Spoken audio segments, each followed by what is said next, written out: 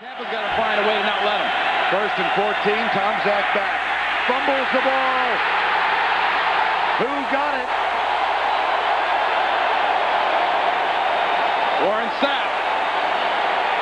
Number 99. Well, finding a way to let them not have that emotion, I think that fits in the category. Knock it out of Tom Zach's hand and get a fumble. One more time. That's 94, Steve White, that actually gets that ball. Steve White knocks it out of his hands, and Warren Sapp gets that play, and that's 4 wide receivers.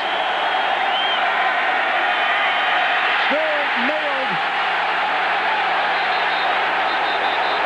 They're going to call that a sack. Steve White, number 94.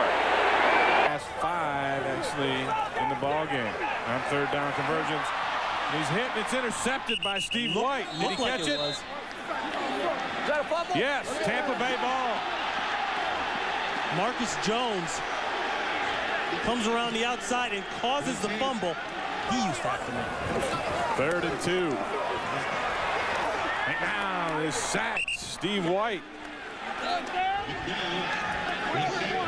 2nd sack on a year for Steve. Including Donnie Abraham for the Buccaneers. 3rd down and 6. And a play action being chased. And Steve White on the sack, getting Brad Johnson from behind. And that is the play fake to Hicks. Johnson fumbles. Loose ball. Warren Sapp. He's got it.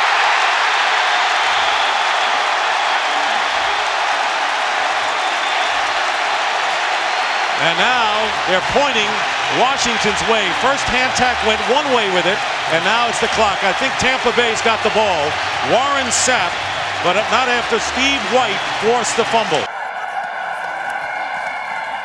He's going to work. Intercepted.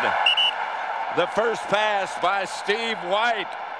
It was supposed to be a screen, and White was right in the middle of it, and the Buccaneers get a break. Motion, no backs. Bledsoe. Nowhere to go with it, and he'll be sacked by Steve White. And you know what? You give 3rd and 14, play clock winding down. Chandler again, taken down. 3rd consecutive sack by the Buccaneers.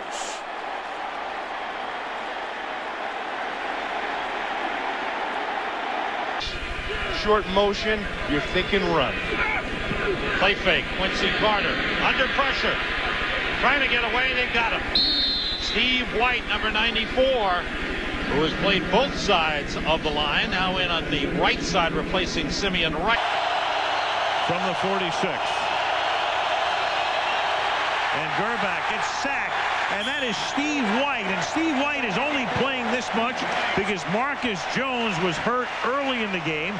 He will not return, and White doing a masterful job filling in. He's got more sacks than Marcus Jones in a fill-in role. Here he is, 94, getting around Kip Vickers.